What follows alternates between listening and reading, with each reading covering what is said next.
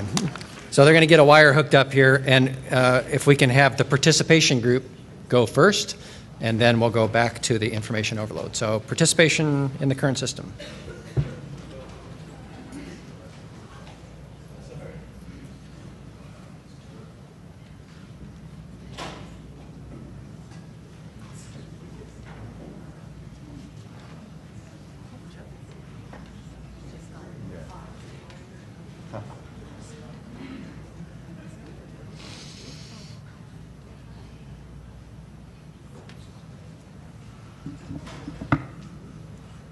Go ahead and start the introductions. So we're just going to go ahead and introduce ourselves. Hi, I'm Nancy Davenport, University Librarian at American University. Good morning, Polly Ann France of the Grants Resource Center at the American Association of State Colleges and Universities. Hello, Barbara DeFelice, Scarlet Communication at Dartmouth. Jane McAuliffe, Head of National and International Outreach at the Library of Congress. Michael Wolf, I'm the Executive Director at Authors Alliance. Jeff Mackey Mason, University Librarian and Professor of Information and Economics, UC Berkeley. Gary Evanek, Director of Publication Practices at GlaxoSmithKline Pharmaceuticals. Julie Hannaford, Deputy Chief Librarian at the University of Toronto. Jennifer Pessinelli, Federation of American Societies for Experimental Biology.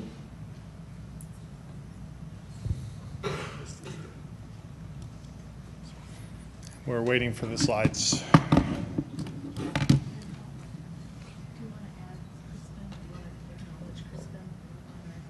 Sure. Also in our group is Crispin Tyler from American Society of Plant Biology, who's, you're pointing. Oh, there's Paul, yes, who is not here today, and also Paul Royster, who will introduce himself. Paul Royster with my coffee, University of Nebraska Libraries. Thank you. Okay, and the slides are up, so we'll get started. Good morning. Our charge was to address participation in a world characterized by open scholarship. Yes? No? Wrong one. Oh, it is working. Right. It's not doing my screen, though. That's not confusing.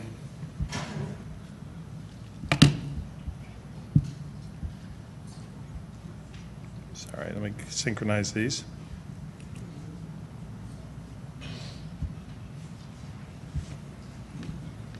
Okay. We interpreted our charge as authors first, and so we are the Lorax, speaking for the authors. Authors are the original content creators. They are, for the most part, selecting their publication venues, or at least selecting where they hope they will be published. And we find from recent survey evidence that they're increasingly supportive of open scholarship publications. So we imagined what might be the perfect world for authors in an open scholarship world, and use that to motivate us and develop our objectives for recommendations. In this perfect world of open scholarship, we imagine that authors have clear, expansive, and persistent rights over their works, that they are enabled to implement flexible licensing terms for use of those works, that it's inexpensive or free to engage in the publishing of their content, that there's a thriving monograph environment, that administrative burdens and time costs are low on publishers, and that there are more and better metrics for assessing the impact of their scholarship. If this were the world, then we imagined that authors would gleefully and fully participate. So our questions then are, how can we help this world to occur? We considered a number of inhibitors and challenges, things between us and this imagined world, with the idea that if we reduce these, then people will participate more.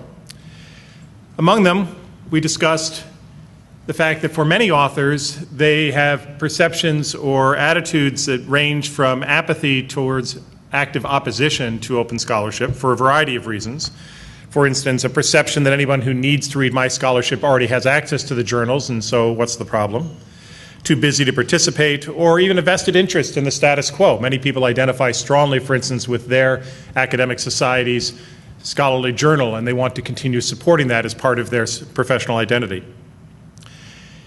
If scholars are to pay more of the publishing costs up front, then funding support will need to be redirected towards them to support those fees, to enable them to afford to publish and to remain inclusive in who is able to publish.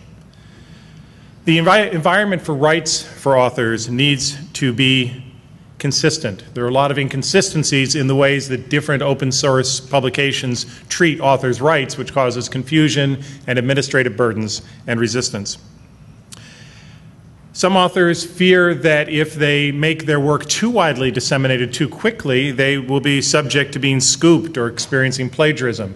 We think these fears are mostly misguided, but they need to be addressed. Either the fears need to be overcome or the conditions need to be changed that cause the fears. We also find that many authors experience a lack of fulfillment of open source obligations on the part of publishers, that things are released in different locations under different types of control. It may be difficult to find open access publications, and that generally they're inhibitors to access despite nominally being open access, and that's another inhibitor. To reduce these, we offer some proposals. In short, our proposals are oriented towards a simple set of behavioral principles.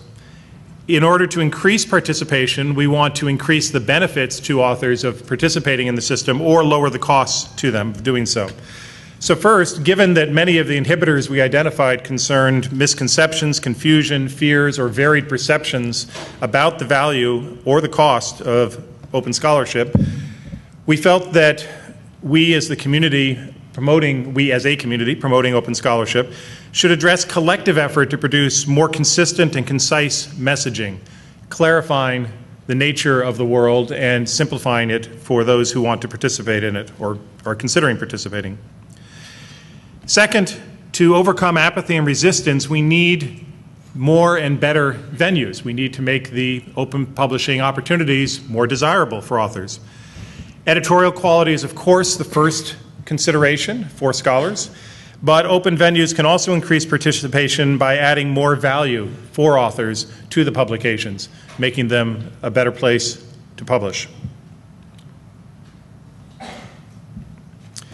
Third, the greater social value from open scholarship justifies additional resource commitments by universities, funding agencies, etc. If open scholarship is worth more to society, society should be directing more resources towards it.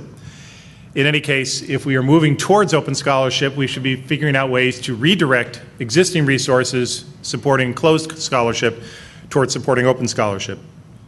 For example, in universities, some inducements that might increase author participation include various financial and other rewards, especially for considering the cost as well as the quality of where an author submits his or her publications.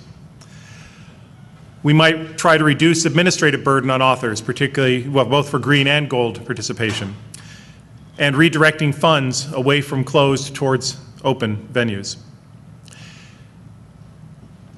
These greater investments are likely to pay off in the future through lower overall costs of publishing, which will help to underwrite some of the upfront costs of moving in that direction. We also feel there's relatively universal recognition, and we hear about it from almost all of the groups in this meeting, of the importance of influencing faculty governance bodies to support open behaviors, the use of open venues, particularly in early stage career authors. And we think there are ways that the community can give greater recognition through awards and other forms of recognition to help establish social norms that encourage people to participate and recognize the benefits of open scholarship. We close with some things on which we think we need more information, or more information will help us advance participation by authors. Better understanding of pre- and post-tenure publishing behaviors, and whether perhaps we should be focusing on post-tenure scholars as the vanguard for open scholarship to make the shift. And we hypothesize that, we don't really have the data. A lot of information about the impacts of open on innovation, on social advancement, on inclusivity, and so forth. We all believe, I think it's pretty safe to say, we all believe in this room that open is good for society, but that is largely a belief. We don't have a lot of empirical evidence about what impacts it actually has. So we should be looking at the outcomes of open. Does it actually increase innovation? Does it actually improve societies with fewer resources? And if we have that evidence, then we'll be able to make a stronger case for participation. We need to understand better cooperative and collective funding models to figure out how to fund the transition to different forms of publishing, and understand the impact of open access monographs on sale of print monographs, since print monographs are still required for much learning and scholarship, and if digital monographs sufficiently undercut print monographs, the economies of scale will make it impossible to print, so we need to understand that. And we thought, to come full circle, that if we are going to engage in a number of activities to advance participation in open, we should study the impact of those proposals on participation and see if our ideas are actually working. Those are our ideas. I want to appreciate the work of everybody on this team. We had a very good time, a very collaborative group, and very effective with a lot of participation, and we thank you all.